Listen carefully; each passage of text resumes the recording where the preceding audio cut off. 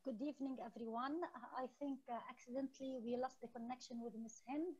I would like to welcome you all to our webinar. It's our last webinar for this forum under the theme of Al-Hekma Online Teaching Excellence Lessons Learned.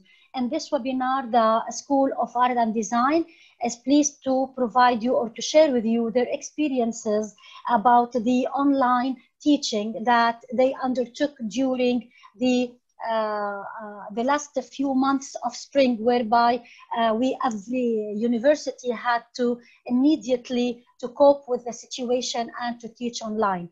I would like to introduce our first presenter, Dr. Yasser Mahjoub. He's the assistant professor. Dr. Yasser, correct me if I'm wrong. Associate professor. Sorry, because I don't have the introduction in front of me. I think we lost Ms. Hind Talal, associate professor in the School of Architecture. And I wish you, Dr. Yasser, all the best in your presentation. And we have the honor to host you and to listen to your presentation and the experience that you had. Wish you best of luck, and the platform is yours, Doctor. Thank you very much, Dr. Linda. And I'll start to share my screen. I'd like to welcome everyone to our webinar for the Department of Architecture. And inshallah, it will be a fruitful discussion. I don't want you to wait for too many answers as much as too many questions that the presentation will raise, and maybe during the discussion we can reach some conclusions or some fruitful comments and conclusions. So the title of the presentation is the online studio culture, which is something that we experienced during the emergency online experience that we all went through. So the presentation poses many questions, more than answers. First, we'll try to understand what is the studio culture, and is there an online studio culture that is different than the face-to-face studio? According to Miles, shared vision, not shared spaces, create a culture. So we lost the spaces that we used to teach in, but we didn't lose the culture we teach architecture through. So I'll go back to the beginning briefly. How did architectural education start? It all started here in the École des Beaux-Arts in Paris in 1648, where architecture was taught for the first time in a formal way. So students were experiencing the locations and the places of the Beaux-Arts, and it was their home for the duration of their stay in the Beaux-Arts school. This is how the Beaux-Arts atelier or the studio looked like at that time. Students used to have their own space for working and designing, and most of the old generation present here, they know these kinds of drawing boards and drawing tables, and the atmosphere inside the studio. It was exactly like this in all parts of the world, actually. And this is a large studio where the studio master was the head of the studio, who students stay with him for a period of their study, and then they graduate from his studio or atelier. Inside the studio, the students do many things. They draw, they sketch, they make models, they read and study. When they grow, of course, to the final years, studios start to look different. The sizes of boards, they become larger. The amount of time they spend in the studio becomes more. They stay in the studio 24 hours for several days. The studio is like a home for them. And their relationship and their feeling starts from inside the studio environment. Presentations and juries start also from that tradition, where students display their boards and drawings, and there's a panel of jurors who examine them and discuss with them their designs in harsh ways, as we say. So the competency framework of the Beaux-Arts was based on providing knowledge, skills, and attitudes. The attitude that is generated from the setting and the environment and the school was very important for the development of a complete architect. From the Beaux-Arts, architectural education started to spread in different parts of the world to the AA School of Architecture in London, to the Bauhaus in Germany, and to other parts, and to the MIT in the United States, where it started its own schools of architecture. So this became a tradition of teaching architecture based on a studio environment. And it became a framework that everything feeds in the design courses within the studio environment. Knowledge courses, history, theory, fine arts, humanities, urban engineering, all these courses, they feed into the knowledge. And then there are skills based on thinking, personal and psychomotor skills that are taught within the studio environment. And all these are fed into the, feed into the design courses and the studio environment. The teaching was based on project-based learning, and this is the tradition until now. Students are given a project, whether in a real site or a hypothetical site, sometimes on the moon or Mars, and they are asked to perform the tasks of the architect in a studio. And this is guided by the studio instructor, who provides them with the directions, what is required and what to do, and follows them throughout the design studio. It mimics the problems that they face in the real world after graduation. Students also understand the interdisciplinary nature of the profession, that architects cannot work alone. They have to work and understand other disciplines, structural, mechanical, electrical, and other disciplines. And each task required from the students can have many solutions as many students in the studio. So there is no one correct solution. There are many correct solutions or solutions to the problem. So students have the freedom to choose their strategies, approaches, and they can become engaged together in the learning and understand that they have to have an open mind there.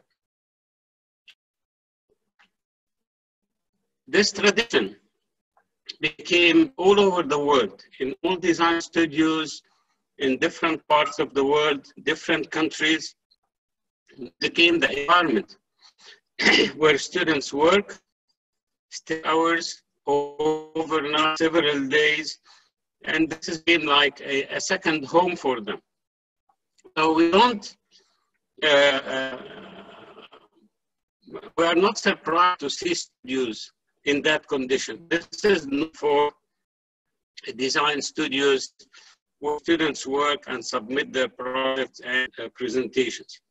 They also do other things. They make models, they draw sketches, they read, they build physical models of their projects. They can be working alone and drawing and drafting. They can also work computers and within the studio environment. They can be working in their environment. Another part of the experience is the informal conversations and chats with colleagues on the side, with faculty members, with visitors, with maybe non-architecture students from other departments and other specializations. But these discussions, these personal one-to-one discussions are extremely important in the design studio. So students can get critique, they can get feedback, they can get corrections of their ideas, and instructors can guide them where they are going. This is a learning experience that they all go through with their instructors and colleagues. Sometimes they receive visitors from outside, architects that can give them also feedback in lectures or meetings, or after the juries. And this is also a very important learning experience for all of them. Of course, there are some formal, there is the formal part of education where classes take place in classrooms with regular classrooms and lectures and so forth, or seminars.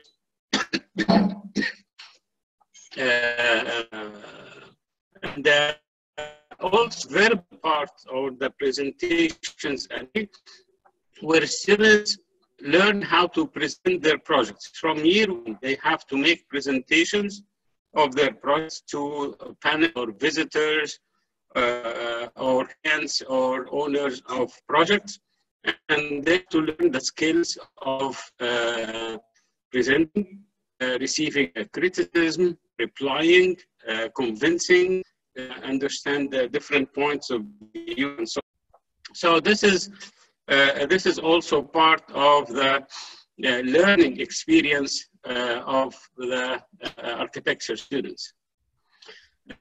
Site visits are also important. Students visit construction sites and buildings under construction. They all visit finished buildings, and they learn maybe from the engineers, the site themselves. They talk to them about the construction experience, problems, solutions, site safety. So they learn what graduation. Sometimes they also receive lectures of projects. So they tell them what is their experience or their idea behind the site. The display, very important, displaying students' projects in exhibition or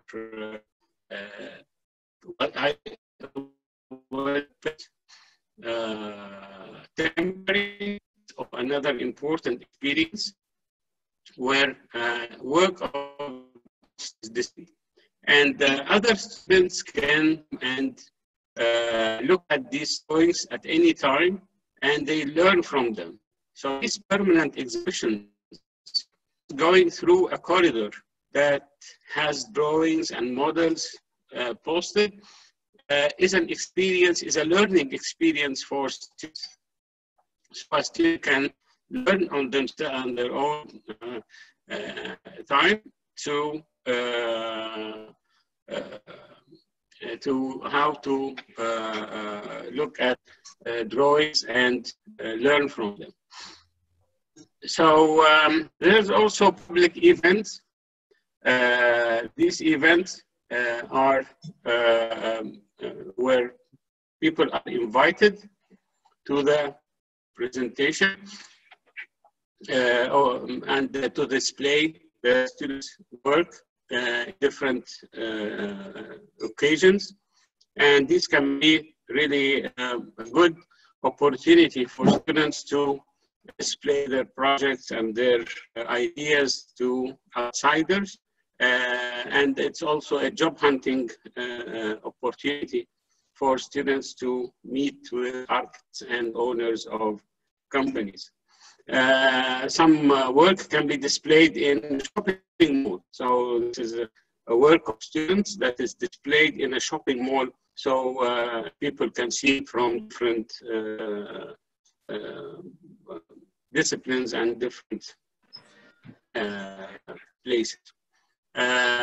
So there are different also speakers, public speakers. They give presentations. This is also something that happened here at Al-Hekma, first architectural conference. All these are part of the students' presentation. When computers started to get into the field, they started to be taught in isolated computer labs. So students go to the computer lab where they learn computer skills and how to operate the computers in isolation from the studio. But after a while, computers came to the studio environment and became part of the studio experience. So instead of being isolated in computer labs, now we have electronic design studios that integrates computers and technology into the studios. So we started to find this integration. The student does not get the learning experience from one side. It's coming from different directions, from different sources, from context of the city or the place in, and different parts of the environment and different people. And so it's not only a delivery of content. It's a whole experience and a whole culture of learning. Suddenly, everything stopped. We have a lockdown and we am suddenly frozen on time. So we didn't know what to do. We relied on the online experience. So the lockdown happened suddenly. We slept and woke up in a new world. It was shocking for everyone. In the beginning, there was a denial that it would continue. We expected it to be like 2 or 3 weeks, and then that's it. We go back to our classrooms and studios. So we started like a month and a half face-to-face, and then transition happened, and there was no choice. There was to go to online. It was the only solution everyone relied on. There was no time for reflection. We had to do it immediately. Our students, they had their own concept, how to do and present their work to their instructors, how to see other friends and colleagues see in the studios. So it was really shocking. It was time of the shift was made us rely on online teaching. Online teaching is there for a long time, for like 15 or 20 years, but it was never used or utilized effectively. Communication started with the Ministry of Education. Campus closed. students went 1 week spring break, and we went to familiarize ourselves with the systems and the technology of online teaching through training, experimentation, and it was learning by doing. And after 1 week, it all started again, but online. So as the comic says, I will teach you wherever you are. I will teach you in a room. I will teach you now on Zoom. I will teach you in your house. I will teach you with a mouse. I will teach you here and there. I will because I can. So just do your very best and don't worry about the rest. So from this experience, a lot, and we lost a lot and we gained a lot. So on the experience in the beginning, which tried to and squeeze our traditional teaching method in the new format. It was mostly positive at the end, but of course there are gaps, and we could have done anything better than what we did. So now we can think about what will we do next? What methods do we use next semester if we start time? What new formats? How to use the new format to its maximum capability instead of fitting what we used to do in this format? How can we do this differently since we have this experience? We can look at it as an opportunity to step up and really get out of our traditional working method and think about something different and new. Architects and problem solvers, we were excited to use this new tool. It's practical. We have moved from student center to curriculum center, and this was understandable due to the problem of time and emergency. We focus too much on the formal delivery and less on the process of delivery. In the beginning, it was hectic. It was very stressful for both and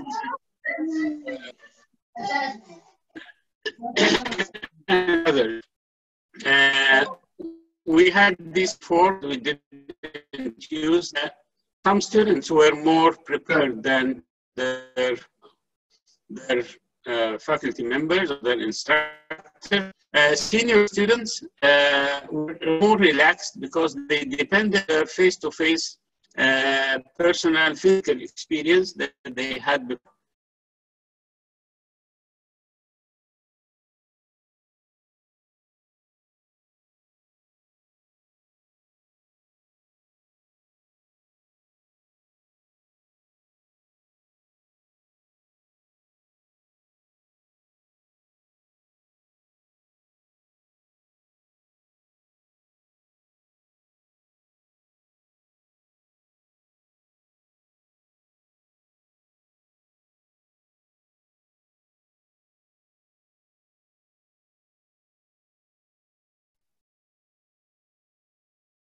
It seems that we lost the voice of Dr. Yasser. Just few moments until the problem is resolved.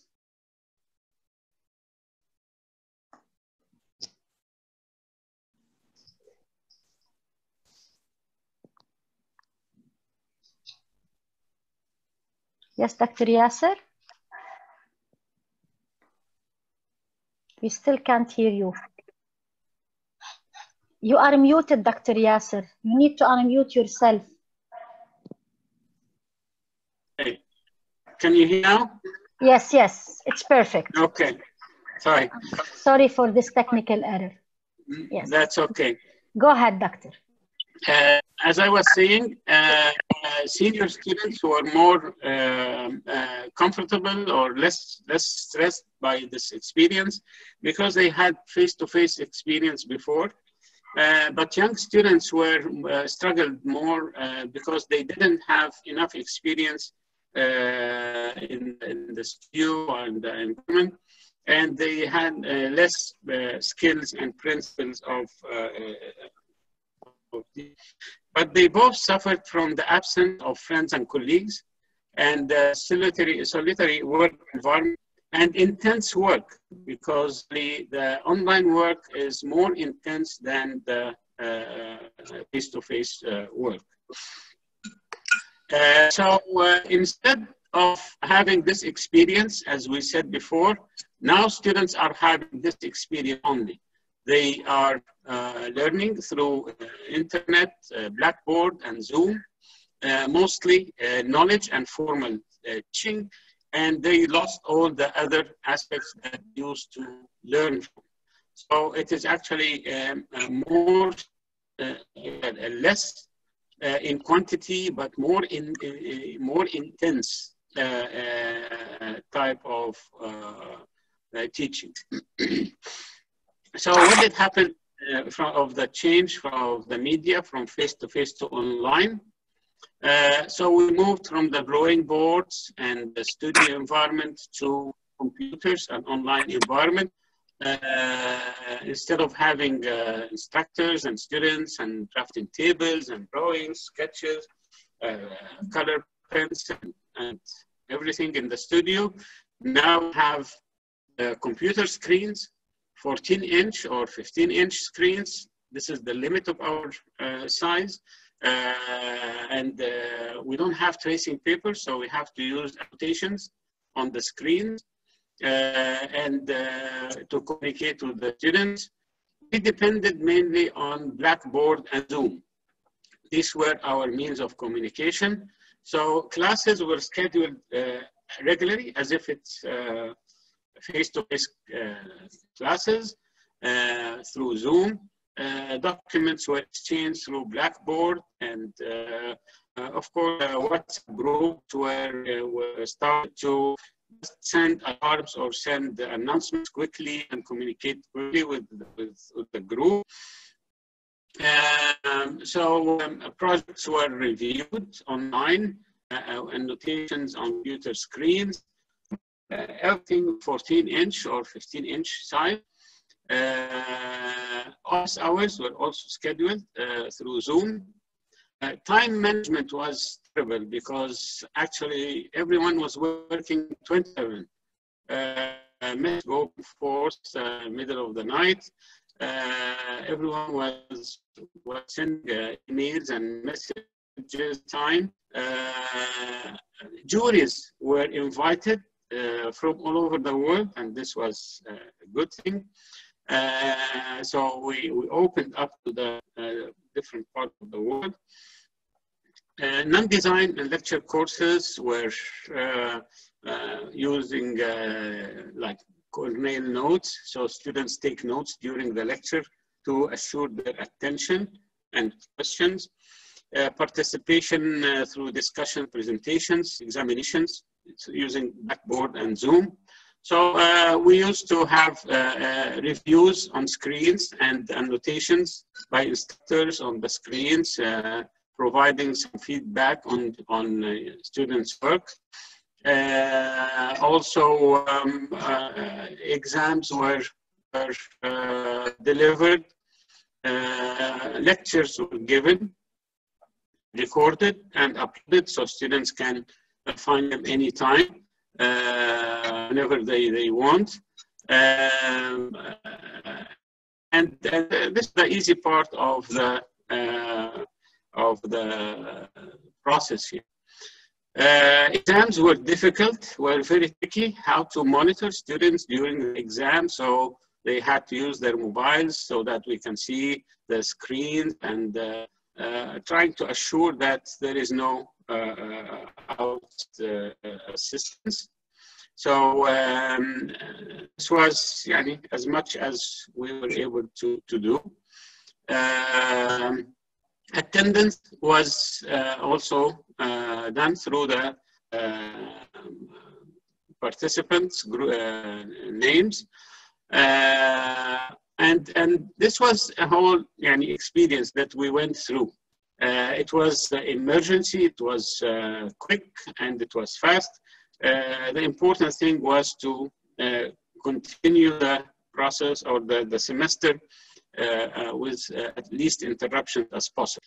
Now we finished the spring, almost the summer is finished, and now the fall is coming. Are we going to start online or face-to-face? What changes do we need to implement before the fall term starts? How can we start more balanced and understand what worked and what didn't work, and how to organize the transition to that new environment. First question we ask is, what do we exactly do? We had face-to-face before, but was it emergency teaching? Was it distance? Was it distributed? Was it mobile? Was it remote?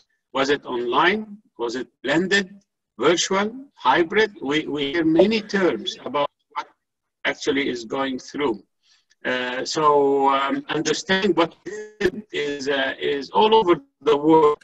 Everyone is questioning what did exactly do, what to online or emergency teaching or remote teaching. There are many names given by people about what exactly was happening. Online has many ways to implement it. And we need to understand exactly how we are going to select the format for our online thing. It's going to be fully online, blended 50-50, blended 25 to 50%. What is the pace? Is it self-paced, class-paced, class-paced with self-paced? Number of students, the ratio of the student faculty member, what kind of pedagogy is going to be implemented, expository, practice, expository, collaborative, what is the instructor's role as an active online or small presence online or none, the listen or read, complete problems or answers, explore simulation and resources, collaborate with others, online communication, is it synchronous, some blend of source of feedback, automated or teacher or peer. So we had experience with what happened, the emergency, this online, and these are all experiences that we can learn from and try to evaluate the different aspects of this emergency remote teaching that we do in terms of the context, the input, the process, and the product. How can we use this experience to benefit our future teaching and academic experiences? So we need to go through evaluations of the context, the input, the process, and the product of what we do. And there are personal circumstances also that another layer of the experience. Privacy issues are important, like the non-use of videos for students. It creates more and visual distancing. Everyone is working in isolation, including the instructor. It's not only the student is working in isolation, it's also the instructor. This is a common picture from online studios in other parts of the world, but this is actually what happens here. As an instructor is sitting alone with black screens with some letters on them, and there is no existence visually or physically of students. So this is not only learning in isolation, it's also teaching in isolation. and both sides really experience this. Challenges relating to the expression of the emotions of attendees. So currently, I don't know how each one of you feels. You are using some of your senses, not all of them. But we cannot get the emotions of each one. So actually, what we are doing is not only teaching, it's a new culture. From the physical to the virtual, we are jumping to a new world. We need to understand, is it a tool or a media or method or an approach or a technique or a new process? So how do we understand types of instruction needs and how develop our future for the structure? We need to look at means and compare it to face the environment, the documentation. These are items that are usually in this studio manual. So the studio includes these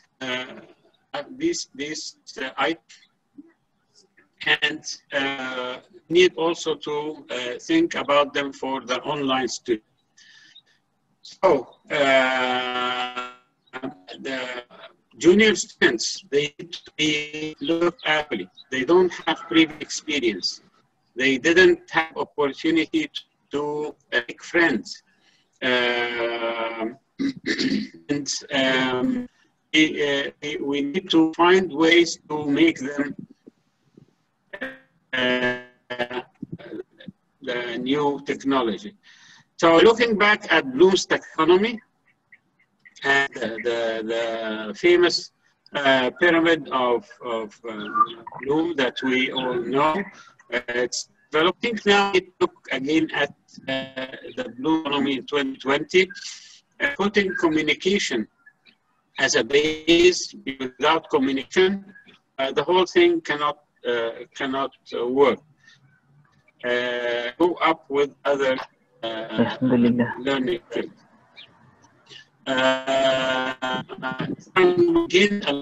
We learn a lot. There are many, especially the students' role, and the student really, students were able to get new skills of communication for their working. They lost a lot. We gained opening to the whole world, having reviewers from different parts of the world, invite speakers. We have good documentation of what is happening all the time digitally. We can have real-time collaboration between students and instructors, but we lost the one-to-one relationship, student-to-student interface, meeting someone by chance, which is extremely important in architecture, to meet other people in the corridor, in another studio, to visit other studios. This is also important, and get feedback from other studios. The model-making experience, the workshop, this is also lost. Visiting the library. A few students go to the library nowadays, and they depend on the web, but the library was also a place for learning and studying. Having exhibitions and displays.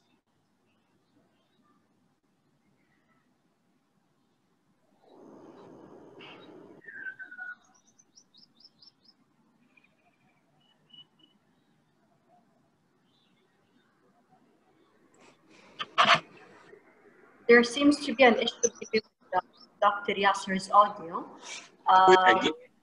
Yes. Yes. Doctor, you're back with us? Yes, I'm about to finish. Yes, just 1 minute.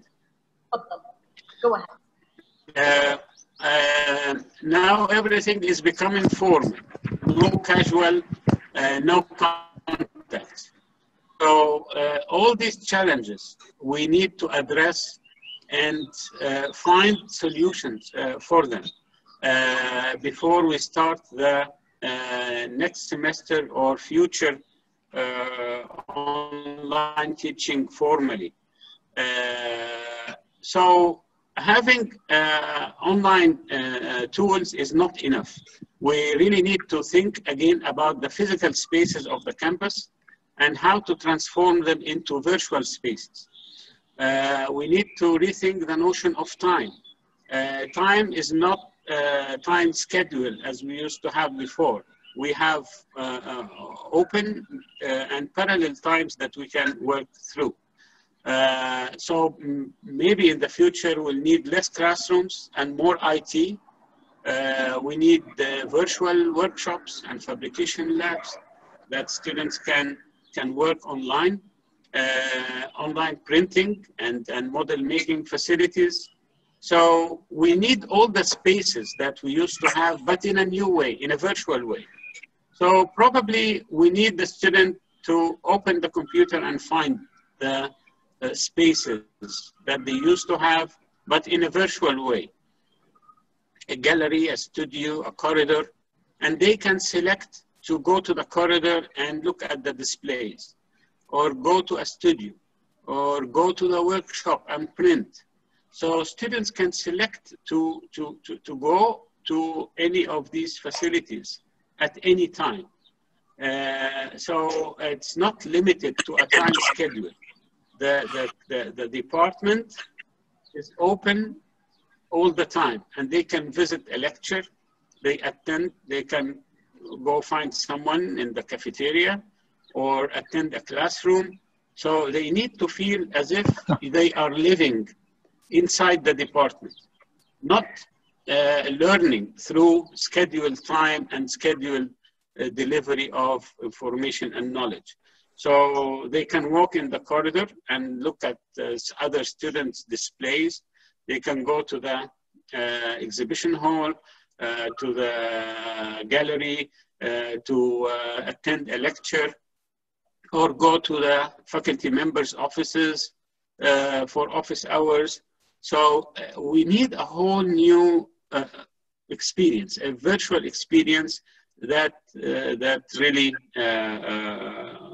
satisfies the needs of the architectural education and the studio experience. So to conclude, I think it's an opportunity to make a leap, to open up and step up to a new world. From this experience, I think education will not continue to be as it was before. I think we are going to go through a new world. Whether it is that old world or not, we still don't know. Thank you very much, and I appreciate your patience for the long lecture. Thank you. Thank you, Dr. Yasser. Thank you so much. I would like to welcome everyone who joined us, and I would also like to remind people, if you have any question, please feel free to type it in the chat, and you may leave also your email address, and we're going to get back to you, inshallah. Thank you so much, Dr. Yasser, and I apologize about the glitch that happened at the beginning, even though we were online before we even started. But again, I guess you can never be too prepared. I greatly appreciate your presentation, and I'm glad to introduce our next presenter, who is Dr. Aisha Yusul. Dr. Aisha Yusul is the acting director of the master's program of the architecture in Al-Hekma University, an assistant professor who received her PhD, her MSc, and bachelor degree from Istanbul Technical University. She was founding member of 2 architecture departments in Turkey and has experience in student mobility program. She's been teaching since 1990, and she joined Al-Hekma since 2014, so she's been with us since that time. Welcome, Dr. Aishi, and the floor is yours. Please feel free to start.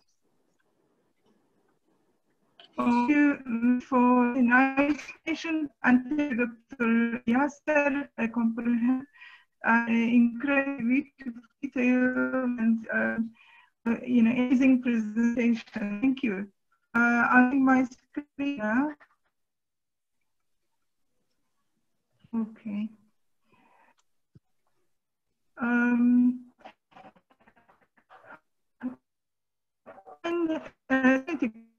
Out of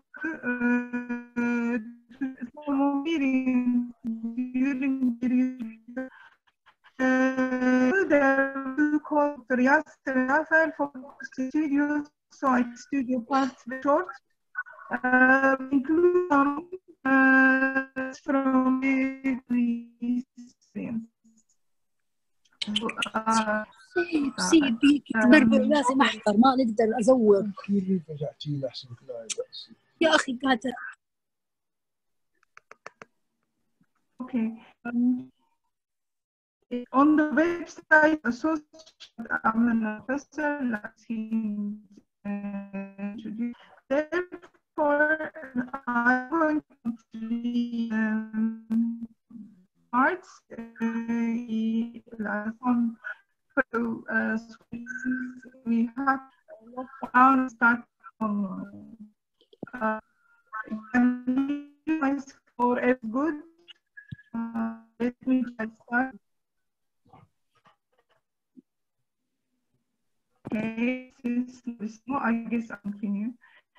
Okay, video on heating during the preparation and diagram. The challenge with in concert have some mind to be useful and move those up available time.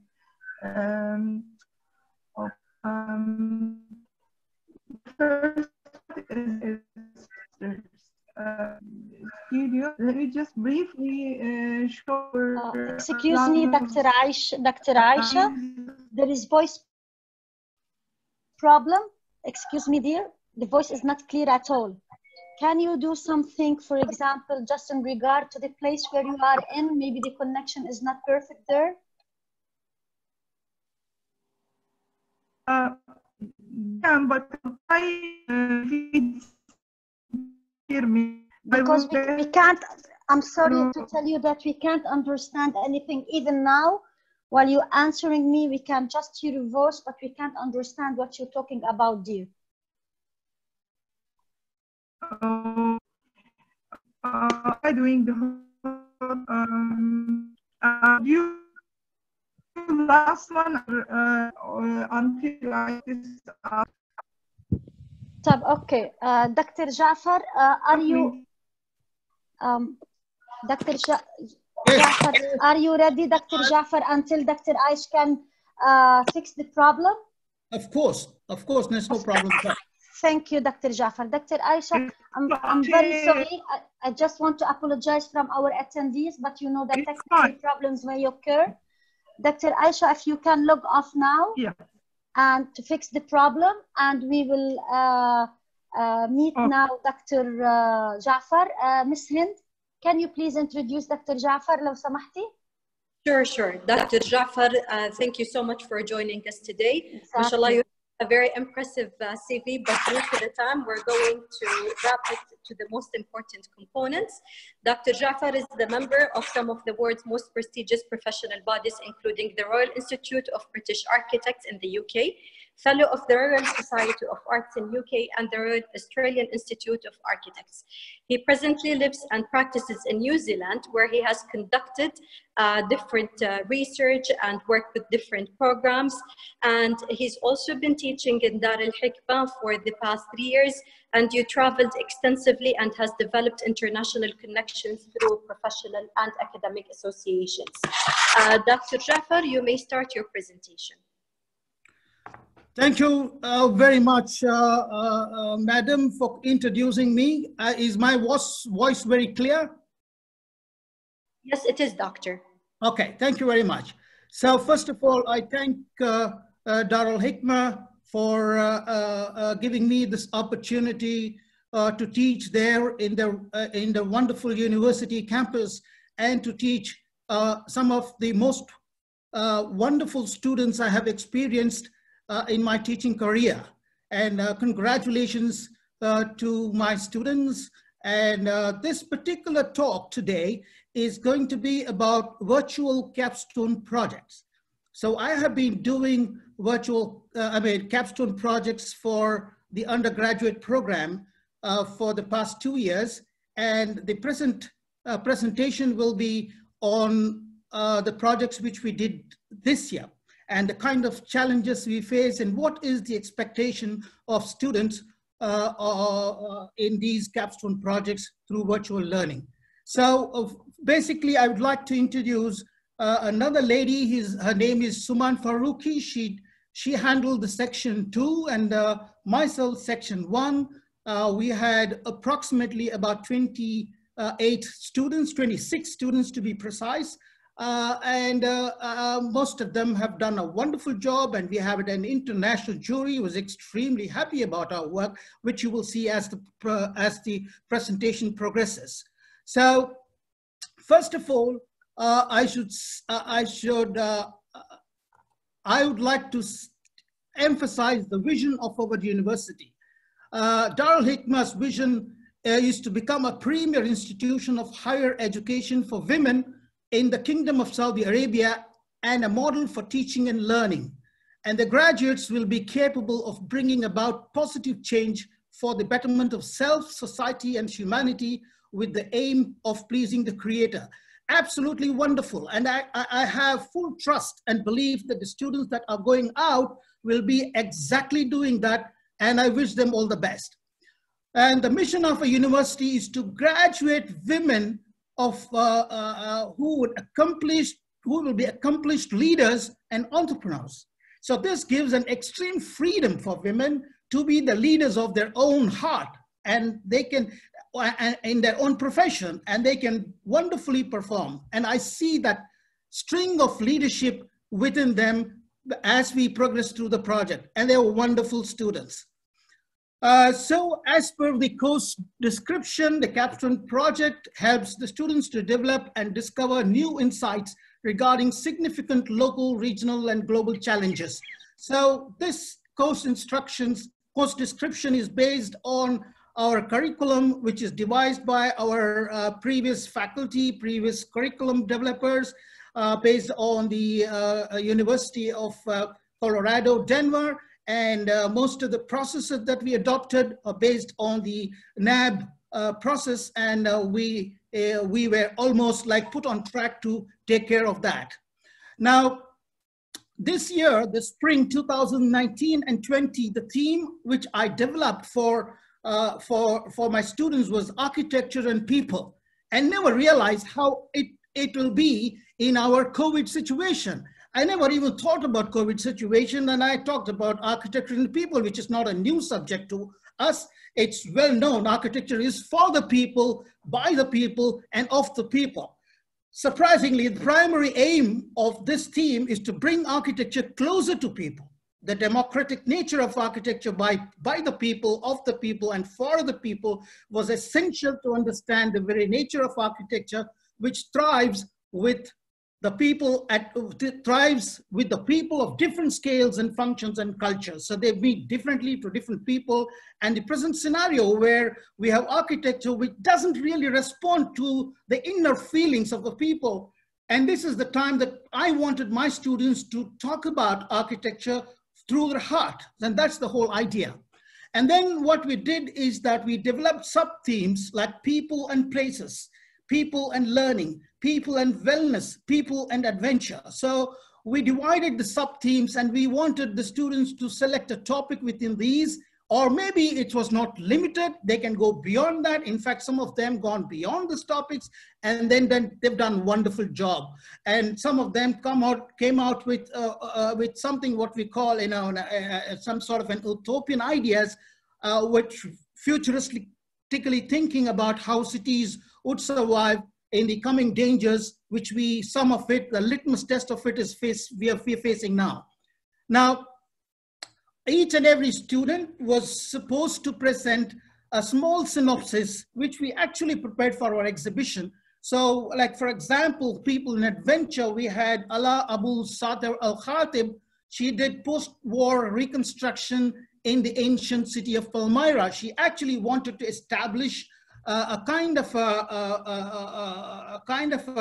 a heritage hotel in a very, very sensitive archaeological site, which is the Palmyra, which is you know, it is in the war zone, but of course it's not in the real war zone, but it's struggling. So this lady comes from that region, so she wants to talk entirely about it, and she in fact involved her parents, her father, who had the first-hand experience about the place, and she developed a scheme entirely based on that. I'm not going to show all the 28, but I'm going to show you some samples.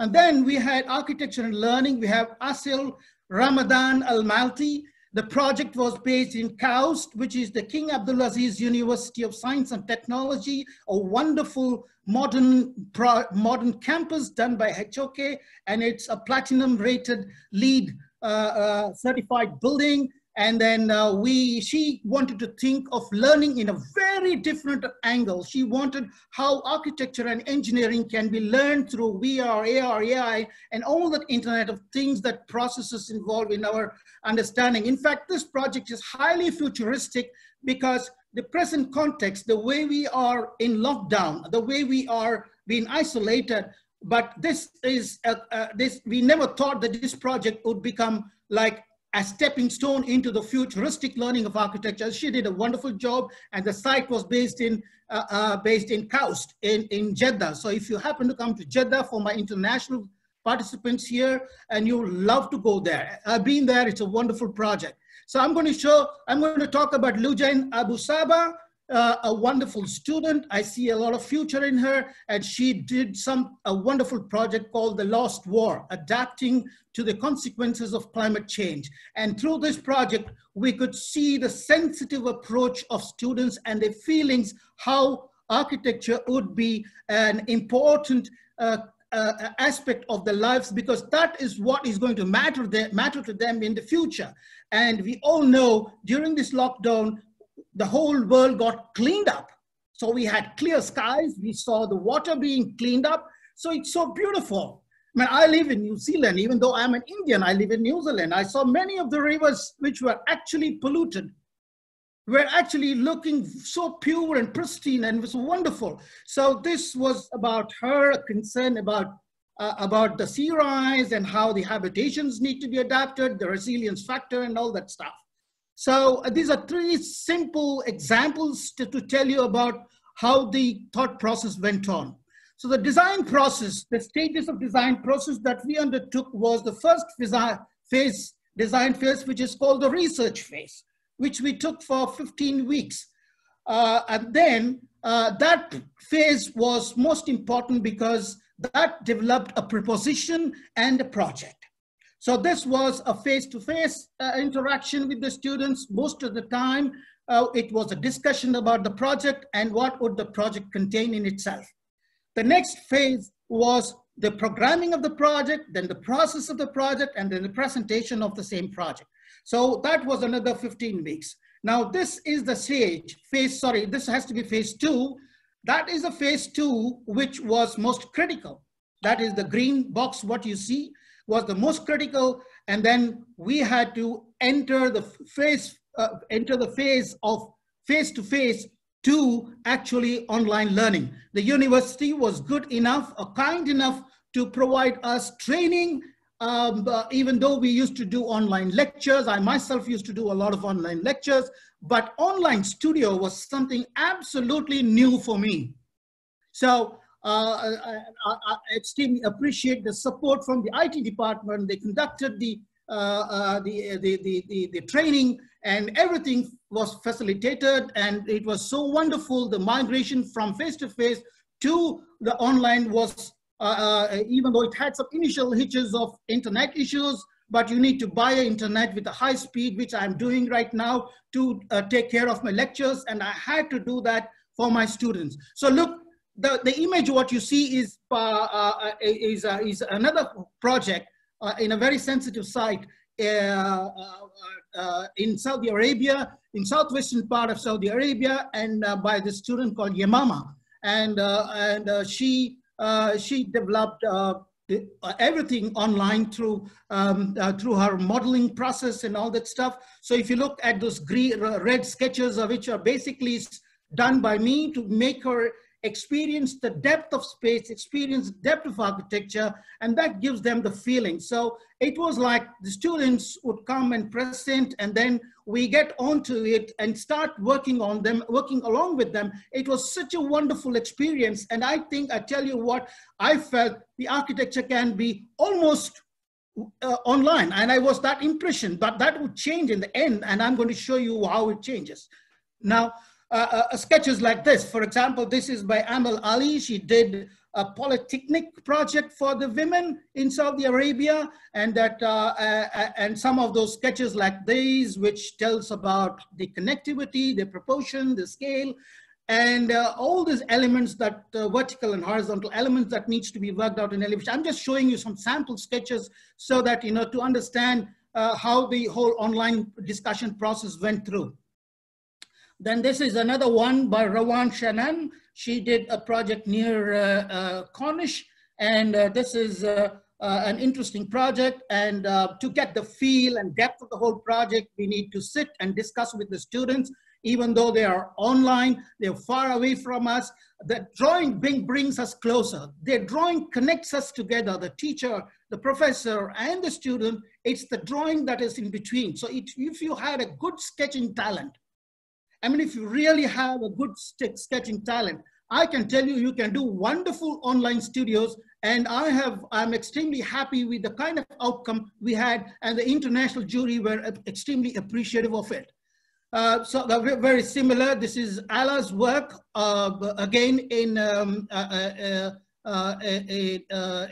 her project, where we were discussing on elevations, how the windows need to be proportioned, whether it is right or wrong, how the arches don't really sit in there.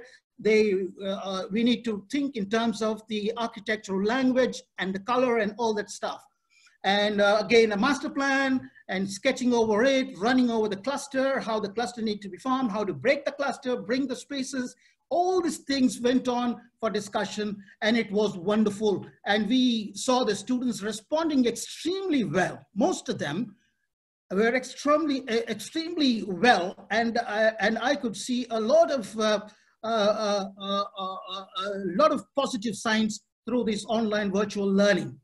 Hind, I think you should let me know the time, by the way, otherwise I'll be going on a lot. Sure. So this is again by Reem Natife. She did an urban park project based on the UNESCO regulations in Jeddah. She connected the open spaces with the community, and we just to make a simple sketch like this would talk a lot of words. I mean, it could ignite the students' passion. It could make them think. It could make them rethink. It could make them to open up the creativity, which is very important. And I can tell you the students of Dar Al-Hekma have extraordinary talent, and absolutely extraordinary talent I'm very pleased with. And then what happened is, when all these processes came to a conclusion, we had to do a jury. So jury is very important, because without jury, you cannot give them marks and you have to pass them or whatever, give them the results and grades to be submitted to the university. Now, what I did is to, at the end of the last studio and at the beginning of the jury, I started motivating the students to posting posters like this, you know, like final year capstone project. I actually do it. I'm very well connected with my social media, and I almost connected to the world over. I mean, I have those platforms where I communicate not just with my students, with the world, the students around the world, all my students around the world. So a poster was sent out, and the theme was explained, and we had international jury. We had Dr. Albert Rafiti, and then international academics like Dr. Albert Rafiti from Auckland University of Technology, the wonderful person. You're going to see him soon, and he was associated with the Museum of Modern Art, New York, and all that stuff. He works on Pacific culture. And then Dr. Fleur Palmer from Auckland University of Technology. All two of them were my colleagues when I was in AUT before coming to Saudi Arabia. And she's a very eminent scholar in terms of indigenous architecture. And both of them have a very subtle approach. Then in Saudi academics, we have Adil Al-Zahrani, Vice Dean of Architecture at the King Abdulaziz University of Jeddah. We had a wonderful gentleman, a friend of mine. He was extremely fantastic in his comments. He was very appreciative of our work, and he's a great guy. And then we had Dr. Mustafa Sabak, another friend of mine from King Abdulaziz University. Dr. Ahmed Bek, he's a digital man, and he's a BIM man. He was with us. And Dr. Amal Sayed, King Saud University in Riyadh. Then we had Dr. Yasser Mahoub from our internal faculty, Al-Hekma faculty. Then of course, myself and Ms. Suman Faruqi, who was the cross grader. Now, the jury slots were allocated. Each and every student was given specific time. And then we started at 9 o'clock because it was almost during Ramadan. After the breaking of the fast, the jury would go. It sometimes extended up to 3 o'clock in the morning, and it went on and on. So every 6 students had a break. After that, 15 minutes of coffee break. So it went on by teams, and both the section students were mixed up, and the teams were combined, and then they were presented. So it was a wonderful opportunity for all the students to be exposed to most of the jury, because 1 or 2 of the jury members wouldn't come on the second day, and we have new members coming on the second day, and plus majority of them remained with both the days. And it was a wonderful opportunity for them to share with the international jury. So the criteria for assessment, it was the concept statement by the students, which is basically comes out of the research work. Then we had master planning, design process, and spatial planning, which is a very critical part of the project. Elevations and sectional development to see how the aesthetics are implemented as a part of the project. Formal articulation, material strategy, and 3Ds and all that stuff. Physical model, if that was possible, because in COVID situation, it was a little bit of a problem, but we encouraged doing 3D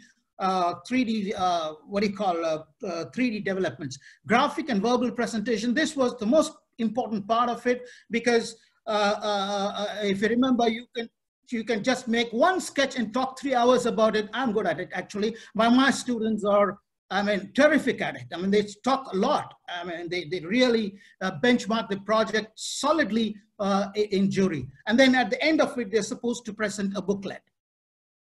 Now, if you look at this project, so this is there is a KAUST project. This is a digital school of learning. This is a slide taken directly from the international jury to show you the quality of work that Al-Hekma produces produces through its students.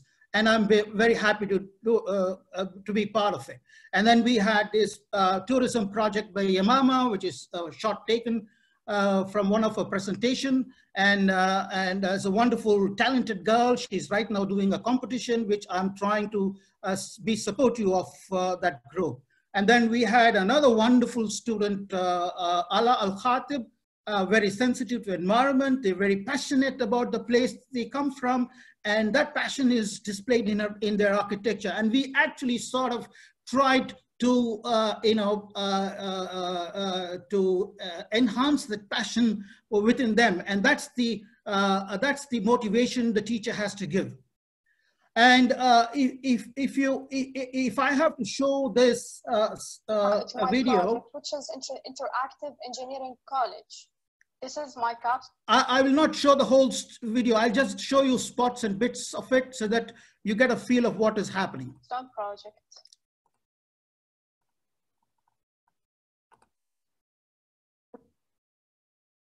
Of the campus, the main campus. So my site is located.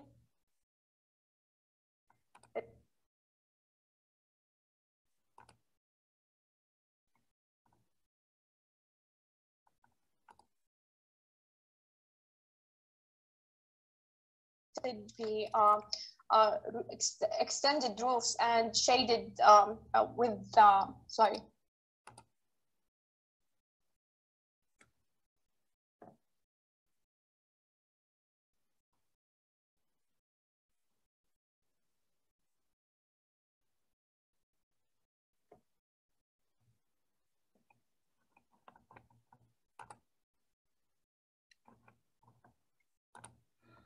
I'm sorry about this video thing. So it's having a little problem with the video. Okay, my screen now?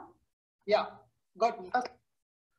So I'm just wondering if we could at least hear some comments. Extremely important, but what came to my mind when she was telling the story and the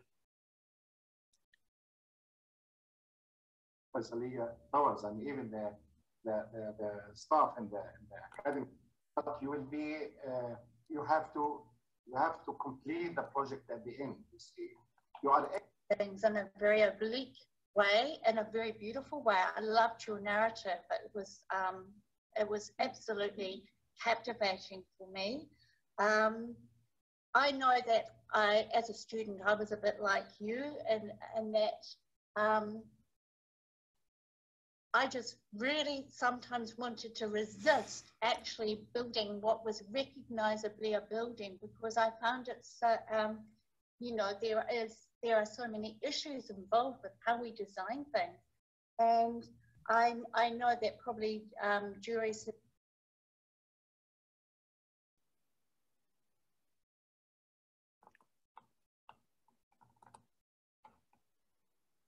So coming back to my lecture, there were a couple of videos, but unfortunately I could not show it because of the speed of the internet here. Then, you know, feedback from the international jury. We found that this is the survey that was conducted, and we found that the strongest part is the design development, which is got the highest ranking. And then we had verbal presentation. So you could see that these are two critical parts of any architectural project. So the design development is the most important part, and how you express that is another part which is clearly explicit in this survey and the response of the international jury members. Now, if you look at their comments, they said the best projects were exemplary and compares well with projects from students in New Zealand and USA, which I have reviewed. What they have in common apart from these are very intelligent students. So my students are intelligent students, and these students have chosen well-researched and targeted case studies. This was a wonderful review to be part. Thank you, Dr. Albert Rafiti from New Zealand. And this makes us really, really proud of how we performed even during this critical positions, tough conditions of COVID, lockdown. Do we have 5 minutes? Okay, so when we come to the student feedback, I actually wanted to find out how the students and what is their preferences. So what it is I asked the students, are you satisfied with the design process that was adopted during the lockdown period of your course? And that the students responded, 91% of them said yes, and which is absolutely corresponding to the responses of the international jury, which they said that the design process was the highest rank along with the presentation. So that means they are very much clear cut. If you had a good teacher, I'm sure the process will go very well. And then when I asked them, will you suggest to have a mix face-to-face and virtual studio for capstone project? absolutely 50-50. So 50% of them, they said yes, 50% of them say no, but they're still in the stage of migration. So they still want to have a face-to-face. It has its own advantages. And that's why the students are still feeling there is a 50-50 ratio here. And then did you get the right feedback during the final jury? They were absolutely 84.6%. So that means that the international juries online, virtual, were absolutely successful, and I'm sure that will be a norm adopted by Dar Al-Hekma in the future. Then I asked them, was the studio program effective in communicating ideas better than face-to-face? They said maximum no. And that's a surprise for me. That means they still want to be in face-to-face situation, but they would definitely be preferring for, we'll have to look into the online thing in the future. So will you recommend international jury for final crit? They said yes. Nearly 70% of them, they said they would like to prefer international jury, probably a virtual online in the future. Now, what are the lessons we learned from the virtual capstone project? The capstone project, though successful virtually, the students have preferred to have face-to-face, though most of them have agreed for a combination of both methods. International jury was impressed by the students, and hence it is possible to draw expertise from around the world to benefit the institution and the students. Experimental and experiential projects to be encouraged, which might lead to theory-based outcomes. We don't really need to have a definite project. So we need to have the conceptual thinking. That is the most important. That makes them creative thinkers. Virtual design projects need to be encouraged and allow students to take secondary guidance from external faculty who could guide students remotely or develop through negotiated studies. Institutions need to build a robust infrastructure to help support the online learning process. I think these are some of my recommendations to Dar Al-Hekma and other people who are listening, and I am extremely thankful for having given me this opportunity, and thank you for my international friends who have come and joined this discussion, and thank you very much. Thank you, ma'am. Thank you, Dr. Jafar. That was quite informative, and we've actually enjoyed the glimpses from the capstone presentations on the architecture Instagram account, which was beautiful. Thank you so much. I think we have a couple of questions. There was a question in the chat about the program that you use with your students to draw on their renderings in real time. So can you please answer that? Can you hear me? I think this comes from Christopher. Hi, Christopher. Thank you very much for asking me that tough questions to answer, because I myself, I'm not a digital man, but my students use most of the time, they used a combination of softwares. They used Rhino, they used Revit. They started developing from going a hand sketch to analog drawing to digital drawing. So in digital version, they used AutoCAD, they used Revit, they used Rhino, and some of them in presentation, they used Vimion and a whole lot of stuff. And mixed media, they used the other platforms like Photoshop and other stuff to make their final presentation. So it was a wonderful combination of digital tools that they used for the final presentation.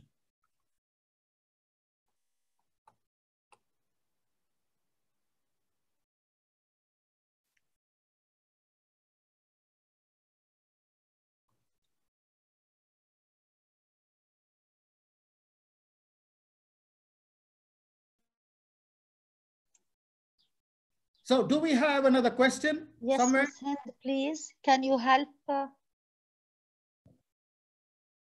I don't think there is another question. Let's see the last two messages.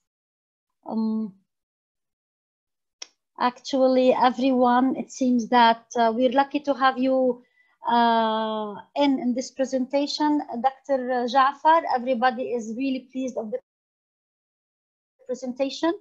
Again and again, I want to thank you for this great presentation, and I will move the platform now to introduce Dr. Aisha. Thank you, Dr. Jafar. Thank you very much, ma'am. Thank you. Thank you. Dr. Ms. Hind, are you here? Are you over there? Yes, I'm over there. Yes. Yeah, good. Take the time.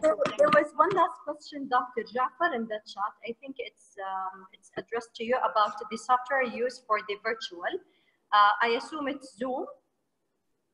Oh, for the virtual, we are using Zoom, of course, yes. Okay, and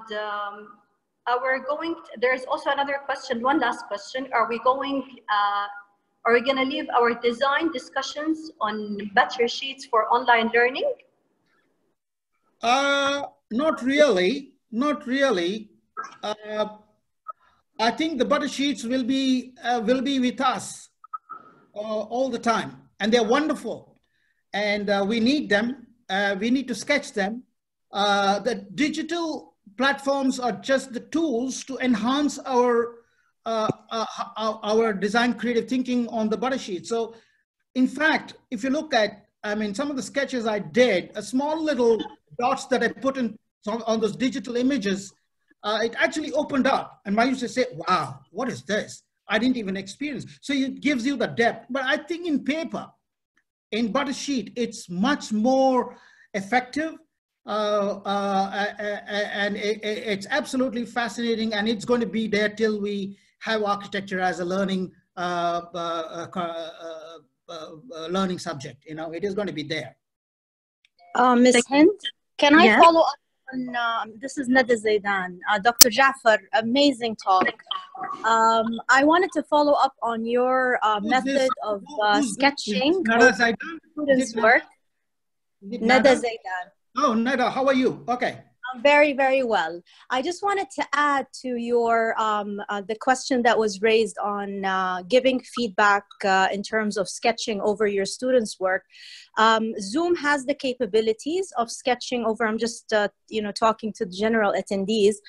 Zoom has a beautiful tool where you can actually sketch over the screen if you have a very good digital pen like an Apple pen. And you can also use Adobe Acrobat if your students send you Adobe files, PDF files. You can also sketch over it and then send it over. These are good methods for us. Maybe Ms. Hind can also elaborate because Ms. Hind teaches in the graphic design department. These are all very, very nice digital tools for sketching over your students' work and then sending it very fast to them so they can see your feedback instantly. Thank you. Yes. Yes, So we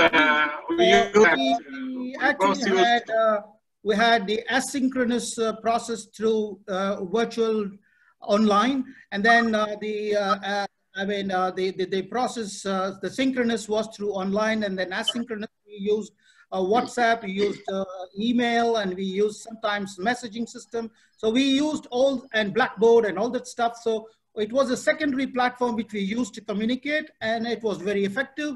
And I gave my students 24/7. So I'm available the whole 24 hours for them. And I know they would send a message at 2 a.m. in the morning, and they would never expect an answer from me, but they would.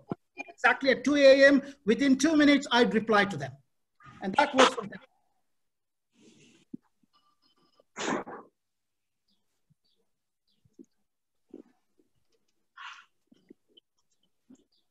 I see Dr. Yasser Al-Mutiri asking Microsoft Teams is better than Zoom as it used as document control and archive. So I'm not sure about, we haven't used Microsoft Teams, but I was told it's good too. But I have been using WebEx, which is very good. And also we had the Google stuff, which is also quite good. But I think Zoom is quite interesting as long as the messages and the lectures are encrypted and there is some safety concerns earlier, but I don't know if that is sorted out.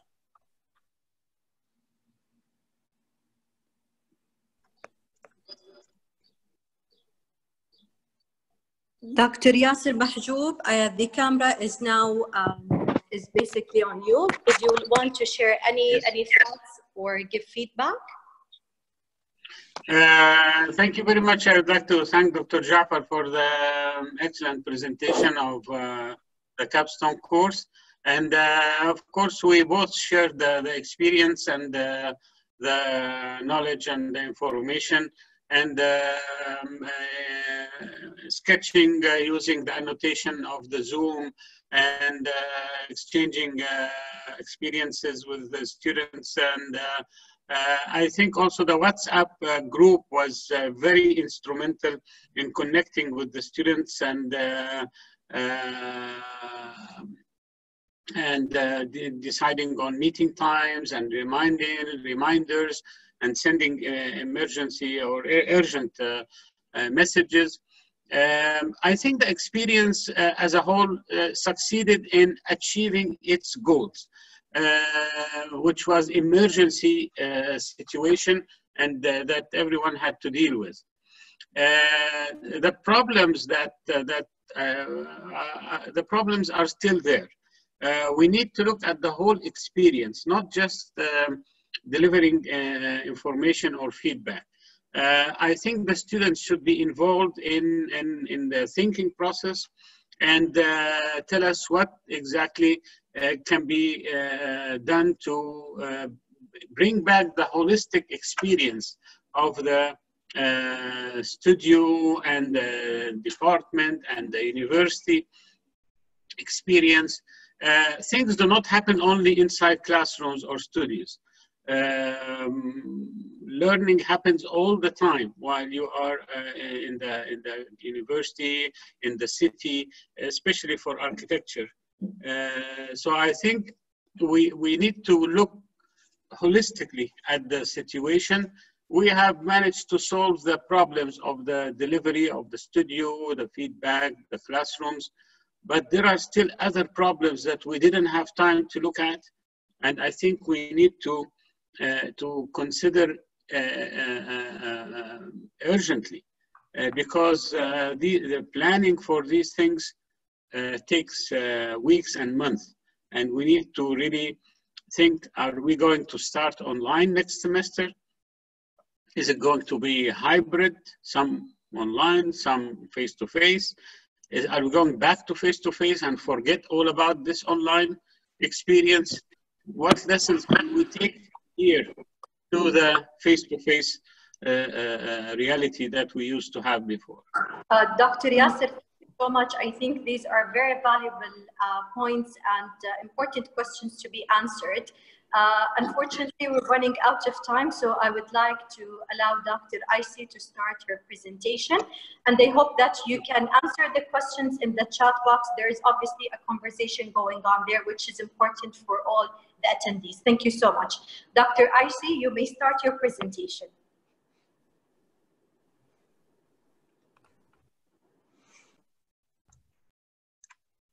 Yes. How is the sound now, everyone? Yes, it's good. Okay. So Excellent. I will keep the video closed if I may. I will just share my screen and the voice could probably be better. Okay. As I said before, there are three main parts in this presentation.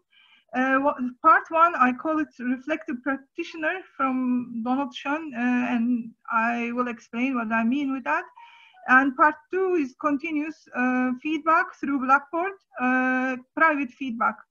And part three, the difficulties with visual learners during the challenges, during some of the capstone research phases, and how we could come up with solutions through online tools. Okay, the part one is the MArch Studio. Since I only had 5 students and the other 2 presenters heavily gave their priority to studio teaching, I will keep this part very short.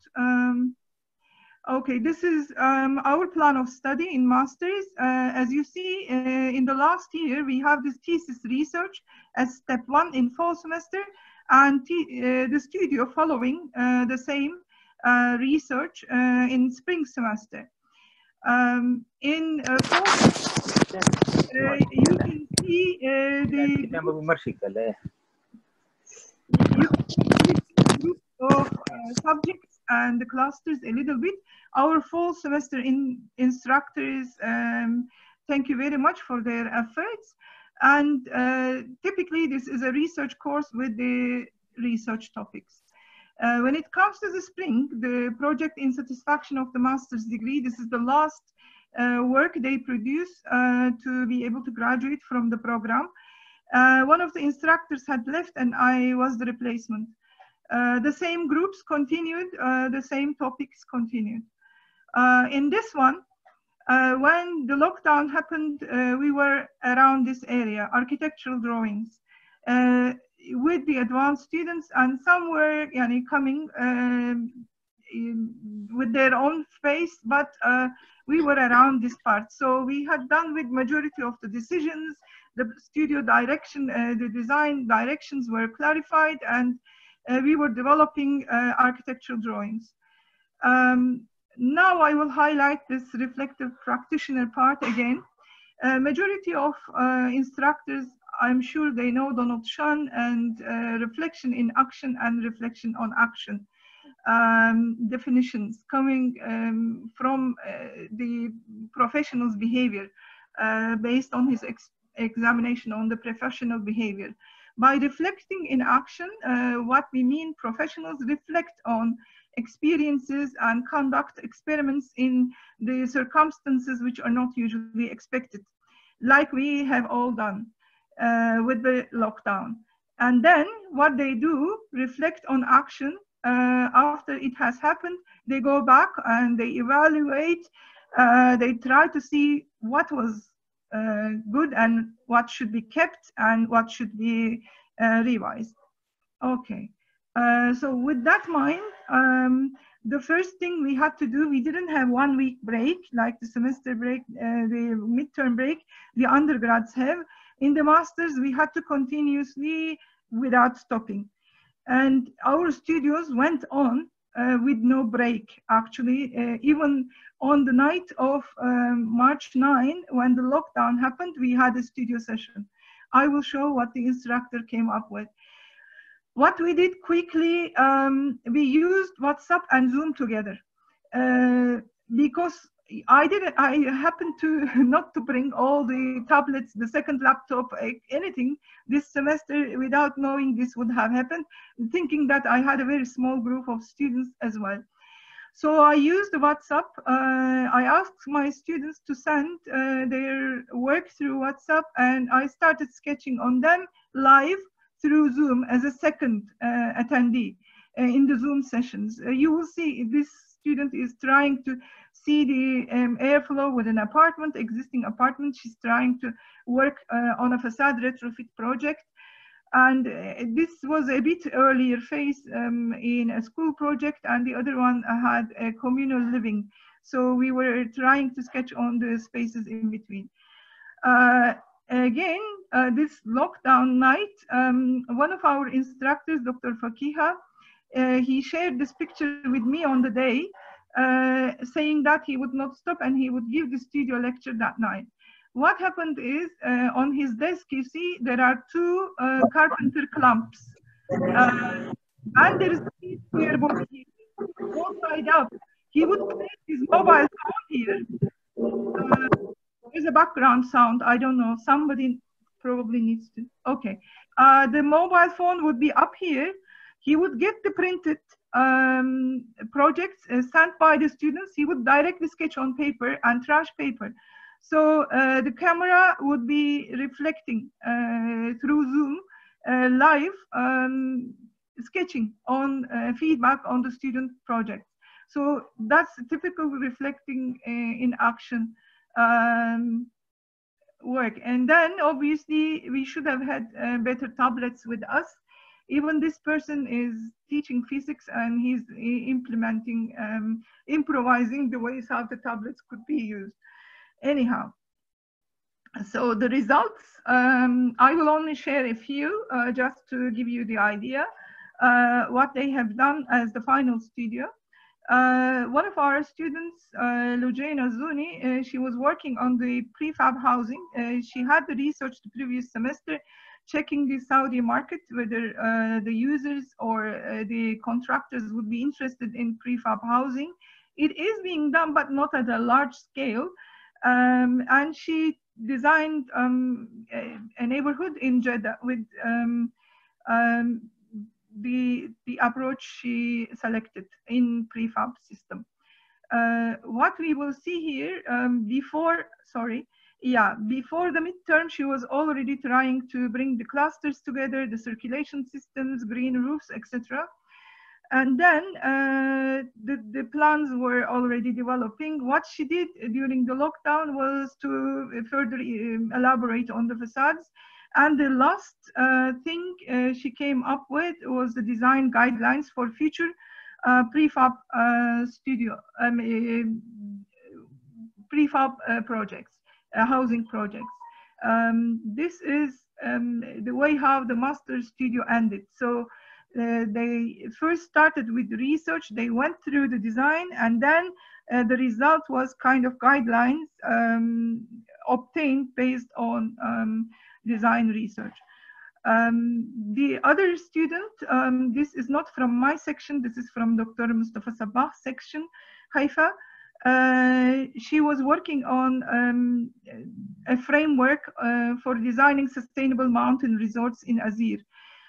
All of those, the previous one, actually, it was presented to the Housing Authority under the investment projects. Lujane's project was, there was an interest in her project, so she's going to submit it under that scheme. Again, Ms. Haifa is trying to work on a sustainable mountain resort framework to be submitted to the authorities. What they did in this one, they did not actually design the projects, but what they did, they had started with the fall research, but of course it was a dissertation format result. They tried to convert it into a publication and also like online booklet. So it was more accessible for everyone rather than a typical written dissertation to finalize the studio. Another student from my section, she was doing a facade retrofit. She selected one of the typical apartments available in Jeddah and tried to improve the daylight and airflow. The results were again guidelines for future retrofit projects. That's from the masters, and I was also teaching capstone research, and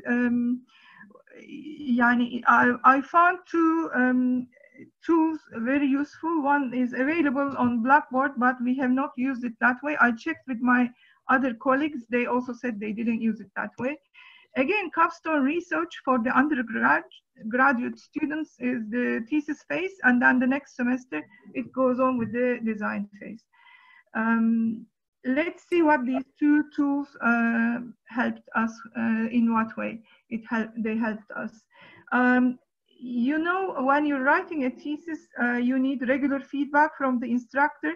What would happen in normal conditions, they would come to my office, we would sit and read, or they would send the text in advance. I would read and make comments either directly on that, and I would send it back through email. What happened with Blackboard journals, we created a journal for each assignment. So each assignment actually represented one chapter of the thesis. Privately, we were able to work with each student through written feedback, asynchronized, sometimes synchronized, if it's within the class or within the office meetings. And we created a live thesis template so they could just add each folder into that when they are done with the whole research. Okay, so journals are some of the tools. If you go under course tools, you would be able to see them. Many of my colleagues, I know they use them, but maybe not for giving feedback or prepare students for assignment submissions. I'm not able to open these because the university, they upgraded the Blackboard. Now the journals are not accessible any longer, but I will show you how it works from the Blackboard help page. So the student enters his, in this case, an early work, an initial, introduction or something like that. to the given assignment. The feedback is privately given, and then it may go on and on. So like a folder for each assignment, but it's kept on Blackboard rather than communicating through emails and creating folders in your mailbox. And the mailbox got full very quickly during the lockdown period because we couldn't archive our email. Okay, so the main advantage I found with journals was like you can keep track of the progress of the student, how many times she revised and what she submitted, whether she was later, submitting later than the classmates. And all easy feedback was recorded. Written feedback, you can give them images, you can add links, you can give separate feedback and upload the material there. You can add rubric if you want to grade the process. Then grades will be automatically reflected in the grade center. It automatically creates another column for the journal in the grade center. And what you could also do if the student is keen on giving, getting higher grades or doing further work on what's previously submitted until the due date, you can update the grades, obviously, if you see further effort. Okay, so that part, I think some of you, if you haven't looked into the use of journals, might find it useful, especially for this kind of courses, and I will definitely use them in the future. The other part, sometimes we do have challenges with some visual learners if it's all text and written pieces. Let's see what online tools are available to help you in that case. The capstone research is kind of an iterative process like the studio, but it requires a lot of self-reflection from the student side, and then both synchronous and asynchronous feedback by the instructor, and then the student works on her keywords, initial questions, etc. This is the course topics, and I use the journals mainly for student survey development, like research design part. And when there was the lockdown, we were doing the literature review. It was halfway through. We had already came up with some keywords, initial research questions. They had done an annotated bibliography, but the literature review was half done. So not really convenient to have a long break in between and changing the media right in the middle. Anyhow, what the course tells us actually, we also, we need to focus on research analysis synthesis, a bit of critical thinking part. Also, we need to use some research methods, like they did the surveys, and they also did interviews, ethnographical and phenomenological. What happened with the interviews, they couldn't go and do it face-to-face due to the lockdown. They had to rely on Zoom interview techniques and Skype calls or emails. Online surveys, they always worked. Okay, let's see the first part again. We expect students to do research analysis synthesis. So it's like steps of critical thinking. And then when it comes to their habits since early periods on, in the design thinking phase, they are usually dealing with wicked problems, ill-defined problems, but this time it needs to be based on a good context analysis, problem finding, framing, and like some part of the list up on the top is done during the project phase, some is done on the research phase. Mainly for the critical thinking, you use deductive and inductive logic, but abductive logic is for the design phase. Some of the challenges obviously is like how much they explore the problem, before trying to come up with solutions. Usually the main barrier is like, it could happen to many of us. We connect the stated problem to our experiences, to the scope that we could know. This also is kind of a restriction. So how to break it and how to see the problem from a broader, more nuanced or different people's perspective. That was one of the challenges and the problems. Okay, so what we see here, the critical thinking part, like we said, inductive deductive reasoning is more kind of useful in this part. And we had to go and deal with all these elements of thoughts and in what way we had to respond to these parts when you select the problem, frame the problem, when you see the background and fit the problem within a context. Okay, obviously writing is limited during the architecture studies, and blissfully half of my students had a research methods course before and half of them didn't. Some of them they found it easier to adapt, but some found it even more difficult. When they were coming up with, articles, oh, I found this, Dr. Aisha, this is relevant to my subject. When we were checking, it was not the right material that they actually should find, because they were just quickly going through, typical search engines. We had a library session before the lockdown, and library session through certain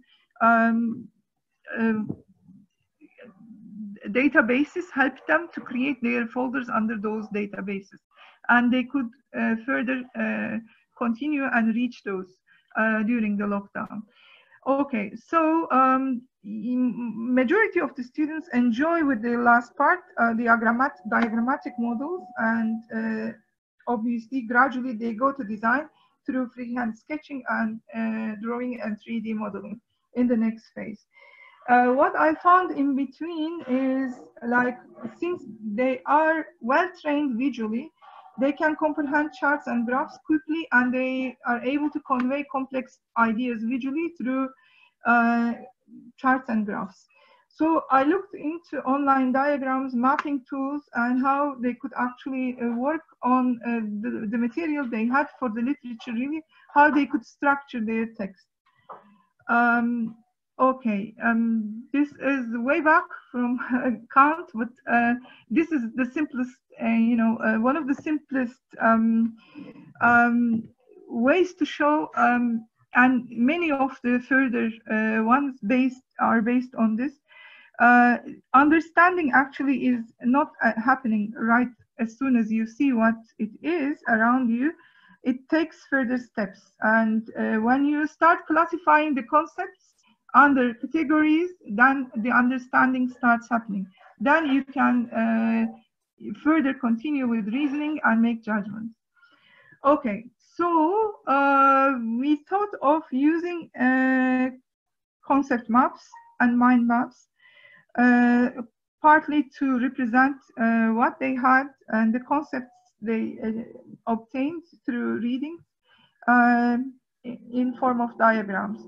Concept maps, as you see, a majority of you, I'm sure, using it, maybe not for literature review, but somehow, again, this came out very useful. When you have a good question, according to the roles of each concept, you try to create the map. And if it's a concept map, it's more like a tree shape. And you can add the words, and the relations are very clear from one to the other, from one to the other. And usually they help with high level of thinking, scientific research, architecture, etc., rather than basic repetition-based ones. We are not going to read the whole text, but what we normally do, this is the definition of mind map, concept map by Joseph Nowak, who used it a lot. In many ways, I got benefit from his articles. This is the definition. So he divided the paragraph into several sentences and related some of the concepts. When we read it just in basic ways, we just highlight the parts which are important for us. Now we needed further tools to represent what we're reading graphically. So the same paragraph actually is transferred as a concept map in this way by Nowak himself. Again, the method, you have several concepts. Some of them are more important, and you show the way how they are related to one another. I also thought of this, we did not use, but in the future we could, word cloud analysis. There is an online tool, it's possible, you upload your paragraph and it creates obviously the most important or highly repeated words for you. It's a deep learning tool. So that paragraph, actually this map in the word cloud analysis represented mainly learning concepts, and gradually if it's fading, it is less important. So it could be a fun tool to play around maybe before creating mind map, concept maps. Okay, we had a lecture on mind maps and concept maps, what they are, how they are different from one another. Like mind map has a radial structure, whereas concept map has a tree structure. Mind map focuses on one core concept and then it is diversified, and then you use multiple concepts for the concept maps. I gave them a website which is Canva. Probably a majority of you are familiar. They have several online templates for mind maps. This is the most advanced one I received from my students, and they actually finished that part very quickly. In even 1 hour, half an hour, I started receiving the mind maps. This is an advanced one, but the software she used to create this, what I mean, it's a short exercise. If you have a long enough class, you can do it within the class time. XMind is the software that she used. This is actually, in origin, it is a mind map, but she started connecting some parts, so she added what she learned from the concept maps a little bit. Prior to this, the student has very rich thinking, but even for her, it was difficult to structure a text. So I'm sure, even for me to follow up, a structure like that was useful. Another example, the drawback with ready online tools for mind maps, you may not always find the right template for you. Though they are smart, they look very nice, and they're quick. You can just fill it up in 15 minutes maximum. This student preferred to create her own. Like this is her title. Each of those green areas could be subtitles in the literature review, and paragraph flow could be created through those bubbles. Okay, if you use the link, you will be able to see this mapping tool. It's an overview. You see it starts from argument mapping, different mapping tools actually. This is an interactive one. If you click on each of these, you will go to their website directly. If you see the parallelogram, that means it's a free tool. Our highlight was, it was just there in the radar, is the concept mapping and mind mapping. What you could use numerous of those for your class assignment, depending on the nature of the topic. Okay, so again, reflection on action. Yes, we use those, but when we started learning further about how to structure your online courses, it came very useful. At least, like when you design it, you can check through a mind map.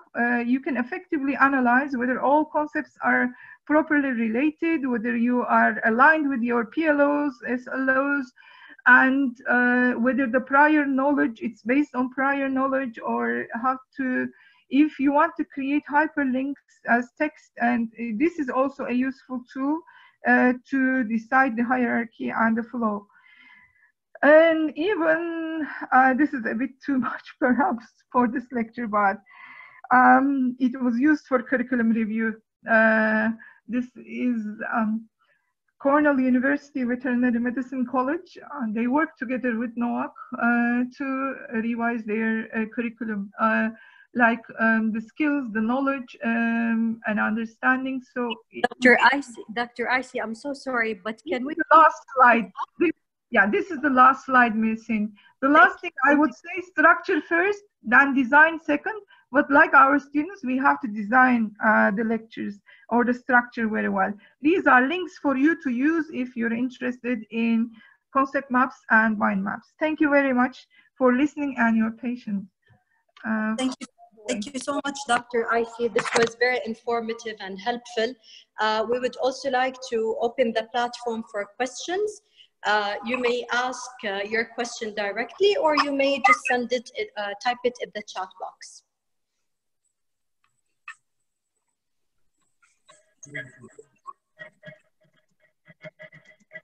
Thank you, Dr. Icy. It seems that everyone enjoyed the presentation. Okay, thank you very much. If it's so,